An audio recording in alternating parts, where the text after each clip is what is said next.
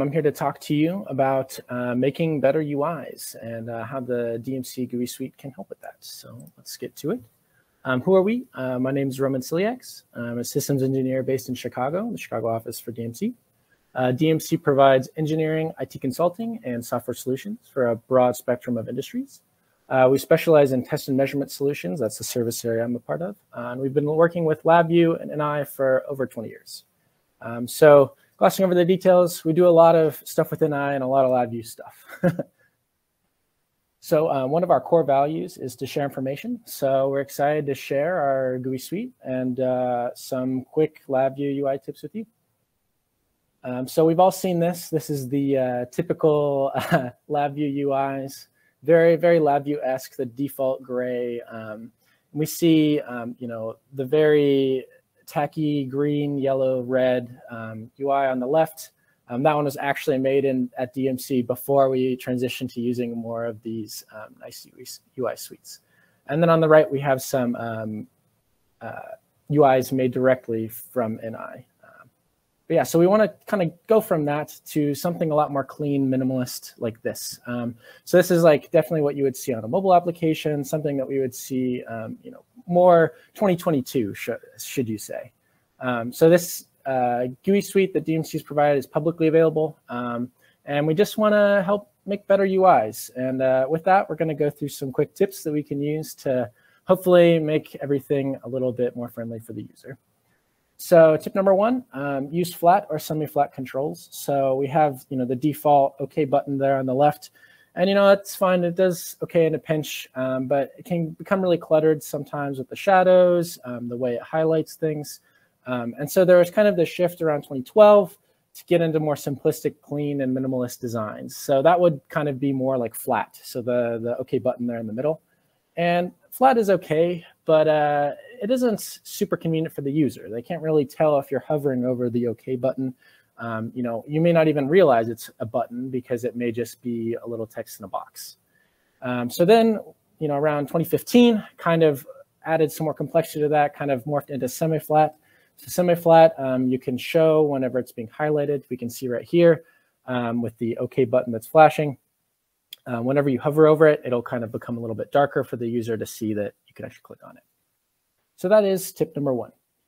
Tip number two, simple is better. So if a user has to think about your user interface, that means it's too complicated and not intuitive enough, right? It should be their first thought is exactly what should be happening. So the most common interaction with the user should be what you're focusing on. So anytime a user may have to log in, that should be, first and foremost login screen. Or, one other thing that every user is going to do is close the application at some point.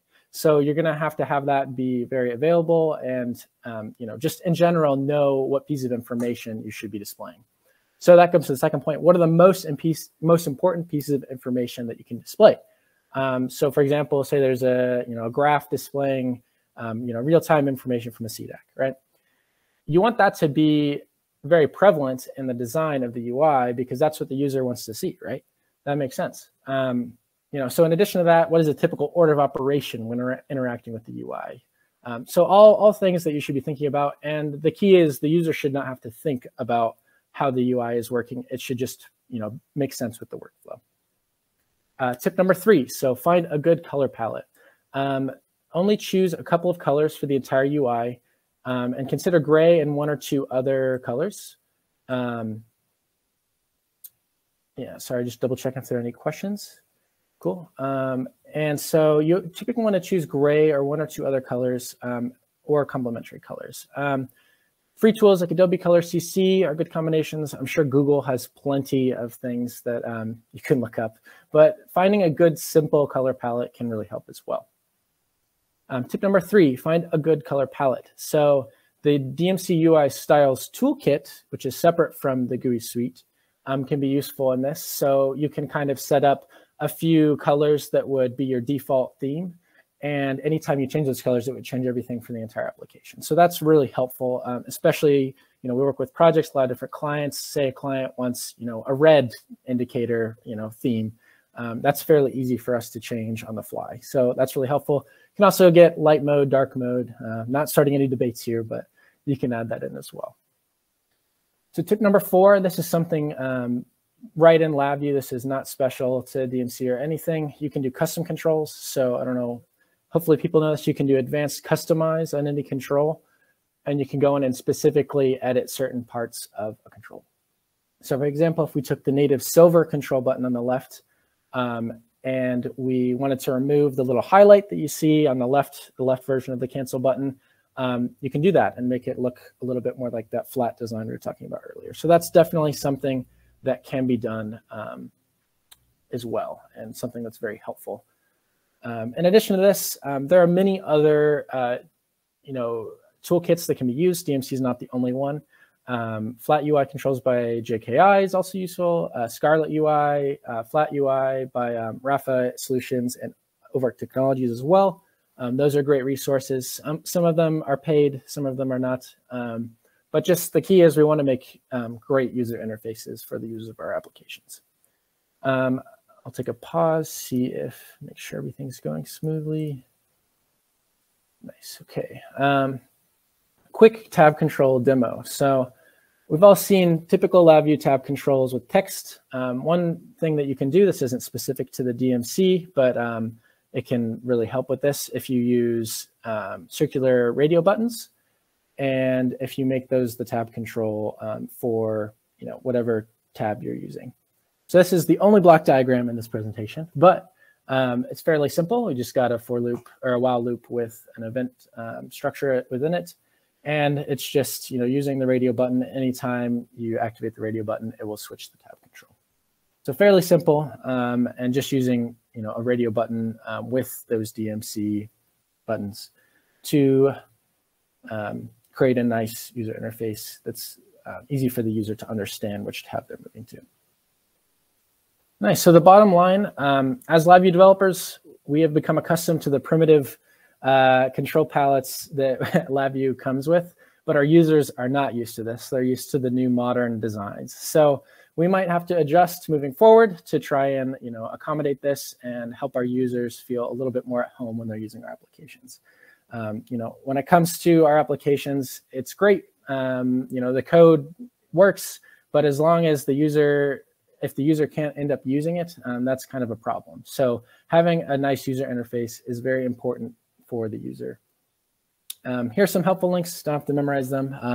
DMC info is our website, and then anything with, you go to blog, anything LabVIEW UI is gonna be related to this and helpful.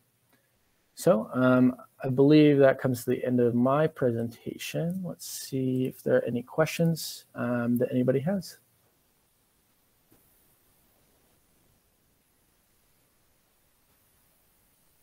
Great presentations, Roman. Awesome. No immediate questions as far as I see in the chat. It was really, really nice and insightful trip through how to make UI look modern. That's the point, because LabVIEW is fantastic on making an UI just out of the box, but it takes a little bit of extra work to make it. Yeah, it definitely does. Nice. Yeah, okay, the minimalist approach with a lot of white space looks nice. Do you have any tips to pack in as much information as the ugly, dense UIs?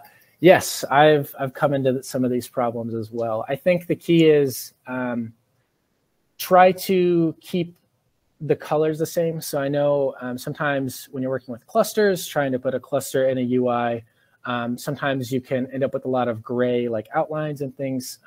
Just try to keep it as simplistic to just the controller indicator as possible. It is hard, especially in my industry. Clients come up and they're like, "Well, we need more information. We need to see more, like what's happening on the test stand." And you're like, "Well, it's not going to look great, but you just got to get as much as you can in there." So I guess there's no perfect answer, but just try to keep it as much as you can just to the indicators and try to make everything else blend in to what you're doing. So I don't know if that answers your question or not, but that's my advice.